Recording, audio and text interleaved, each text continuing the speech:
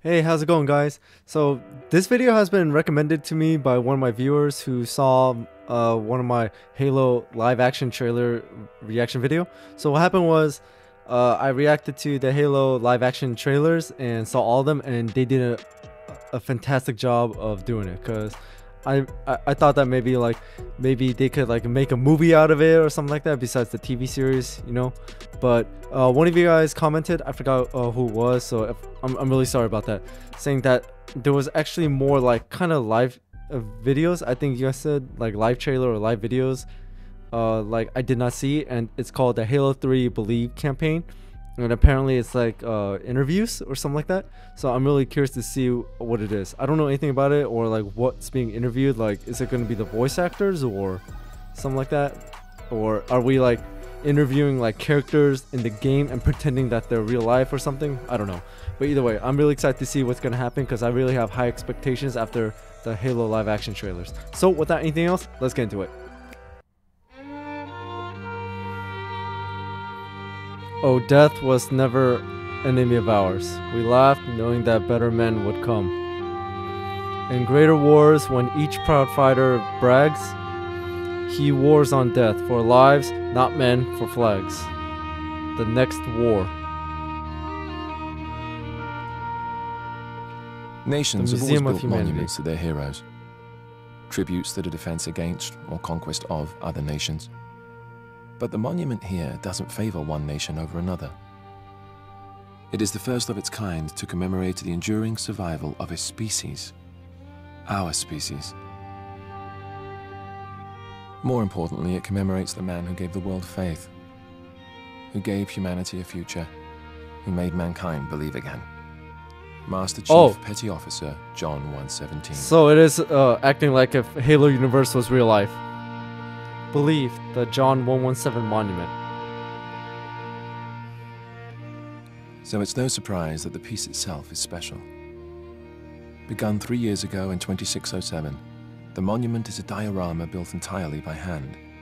It is a three-dimensional snapshot of the battlefield and the soldiers who took to it that day. The scene has been reproduced with painstaking attention to detail and authenticity. Only the men and women who were there know it better. Today, we go behind the scenes to see its creation. To ensure historical accuracy, the boot camp induction scans of every Marine involved in the battle were obtained from the United Nations Space Command records. In this way, the artists were able to place the right face to the right soldier. After each face is completed, it is matched to a body which has been rendered complete with uniform and body armor, then carved by hand. It was the artist's vision for this tribute to humanity that each piece be shaped by the hand of man, without the aid of robotic model-making systems. Each handmade soldier is posed, painted, and placed on the battlefield, both the victorious and the fallen. Based on topographical maps of the day, the artists are able to replicate each hill, each plateau, and each ravine to near exact specifications. But one of the real marvels is in the cityscape itself. After fighting had ceased, meta-archaeologists unearthed the city's building archives. In them were found perfectly preserved architectural blueprints of every structure in the city. I like how this video is being done, like the commentary and acting like now we remember those who have fallen and what happened. Fighting, from each bullet hole to each piece of exposed rebar. Finally, our enemies were also rendered with extraordinary detail. Covenant corpses that had been recovered after the battle provided the models for these fearsome recreations. To complete the picture, authentic Covenant weapons and armor specs were accessed to fully outfit the warriors. Wow, that's cool. Once the Covenant are placed opposite the Marines, a clear image begins to take shape out of the fog of history. We see how we were outnumbered, outgunned, outmatched, and seeing that, we realize the importance of the monument. On that day, half a century ago, our species was pushed to the crumbling edge of extinction, and as we teetered on that precipice, staring down into the abyss. Wow, the amount of detail they put into this is amazing, like the art. and gave us hope. The hand of a hero.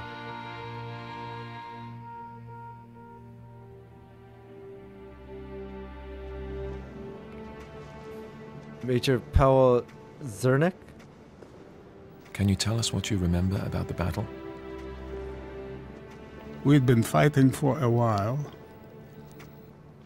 On the 7th day, we ran out of ammo.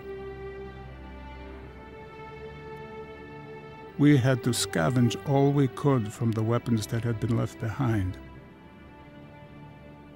The pistols, shotgun rounds, a handful of grenades. Do you remember where you were? When Master Chief armed his grenade, I was in the back of an overturned Warthog firing an M41. How did you manage to keep it together? We knew Master Chief was still in the fight. He gave us hope.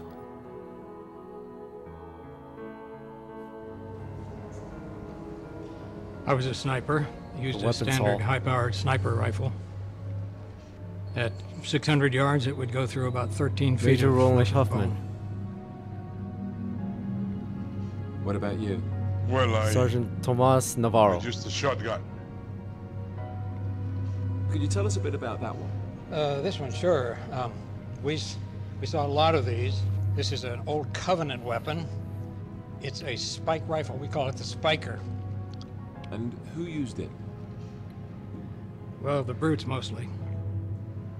Can you show us how it worked? Sure. They used it as a handgun. Whoa! Or is it a replica? That's heavy. Holding an enemy weapon like this feels... I don't like it. If you'd have told me a few years ago we would be here in this place talking about this, I would have said, no way, it's not going to happen. If there's one reason why we're here, I would say it's because of the chief. By the way, their acting is phenomenal. Like, acting like they were actually veterans of the war. So, This was wow. made by a plasma rifle.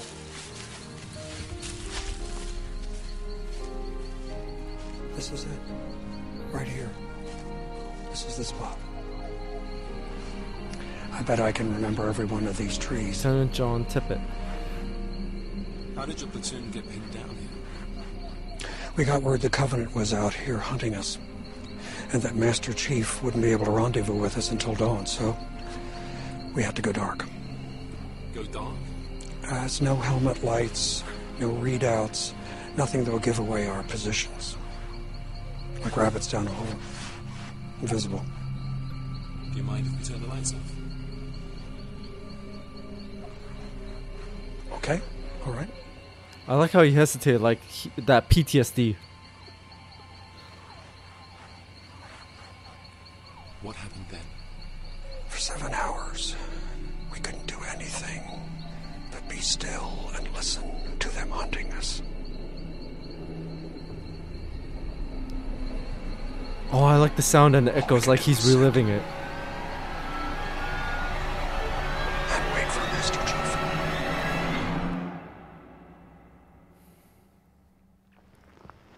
For the first time in 43 years, Lieutenant Niraj Shah. Lieutenant Shah returns to the site of the battle.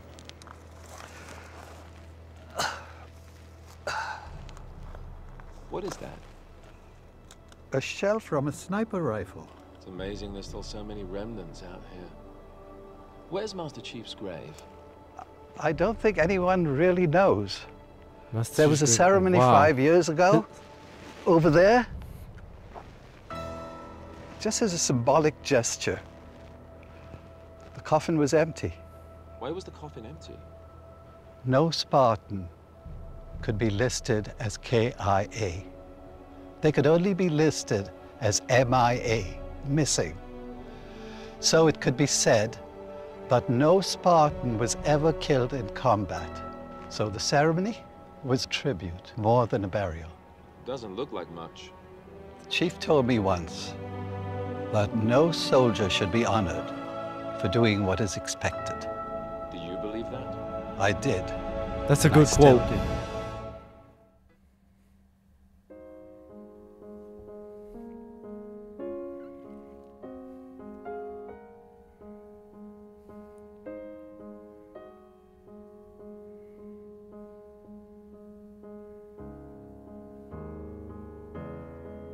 Wow, look at the detail on that.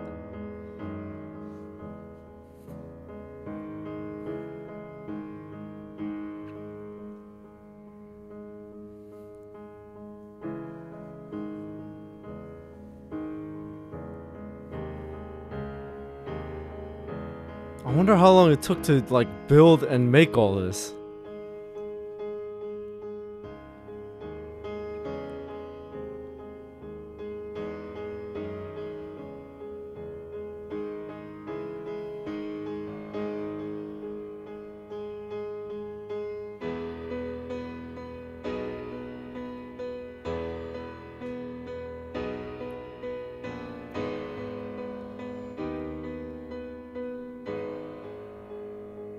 Oh, he's being dragged away. Damn.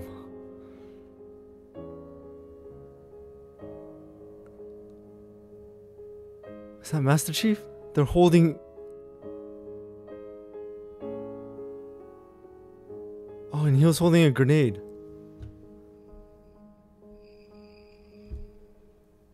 Oh, there's still more.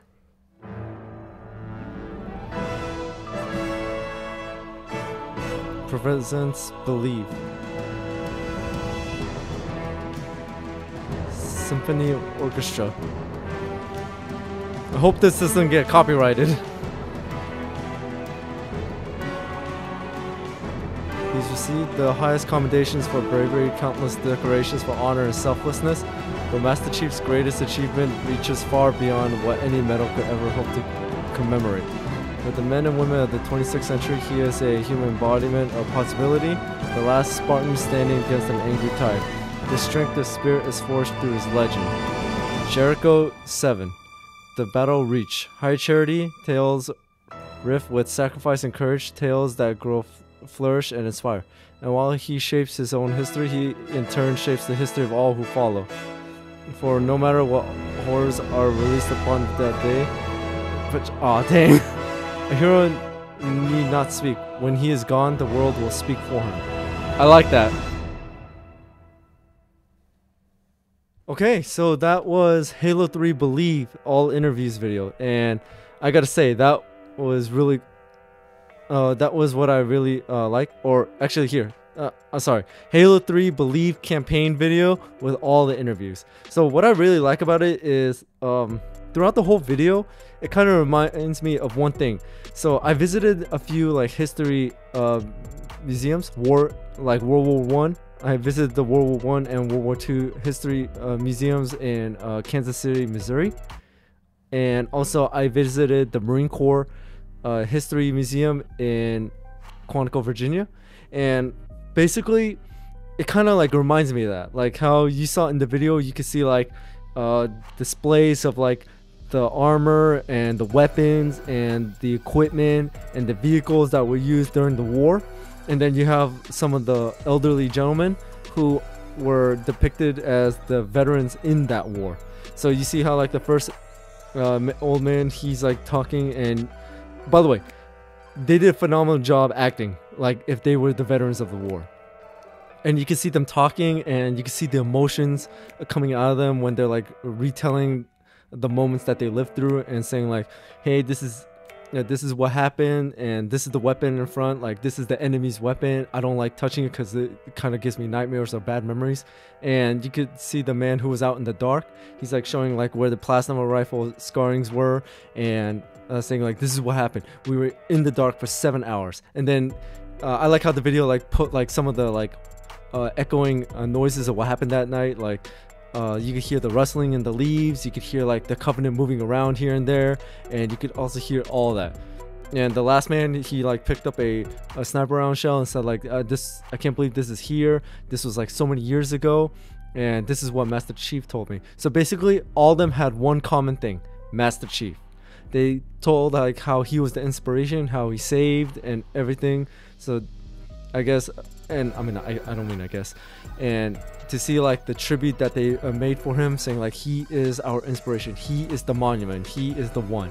And it looked like it showed at the end there, Master Chief was being held by one of the crap. I forgot the species. I'm not good with this, guys. I'm really sorry, but he was held by one of the Covenant. How do you say, brutes? I don't want to say brutes. Crap, man. Hey, please don't blast me for this. But one of the enemies, and you can see like he had a grenade in his hand. So it looks like he sacrificed himself by blowing himself up, but taking a lot of enemy with him. But it's really cool to see like how they like depicted this video, and like pretty much like put like a lot of like similarities and comparison with like real life war veterans. So it was really cool to see. So again, phenomenal acting by the old men who acted as the veterans of that war. So again, thank you guys for recommending me this video. It was amazing. So again, I hope you enjoyed my reaction to this video, because this was amazing. I know I keep on saying amazing over and over, but really, because I really like, for me personally, I like history. So that's why I like this video a little bit more. So thank you guys for watching, and also keep an eye out for more content, and also check out my other videos I have on my channel. And again, thank you guys so much for your continued support in this channel. I really do appreciate it, and hope you guys are having an amazing day or night wherever you guys are, and I'll see you guys next time.